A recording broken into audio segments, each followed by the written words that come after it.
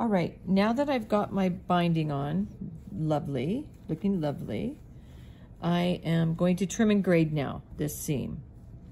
And so the way that I'm doing that, I already started it here, is I go to the widest of the world and I trim off a quarter. So I leave that, so if I take off a quarter, then I leave that at 3/8. Then I go to the one on the inside, which is the lining, and here I leave a quarter, so I cut off 3/8. So I just trim this down to a quarter, kind of a, almost as, well, don't go too close, but try and do a quarter.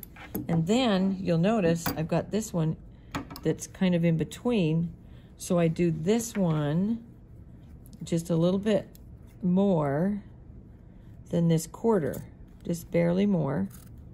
Okay, you can see how I just kind of go above. And then you can see the one on this side. So that's what you want to do, is get those 3 layers. Now when you come to a corner like that, I always try and clip the corner off just a little bit, because that's always so bulky. You could do the same to like the darts.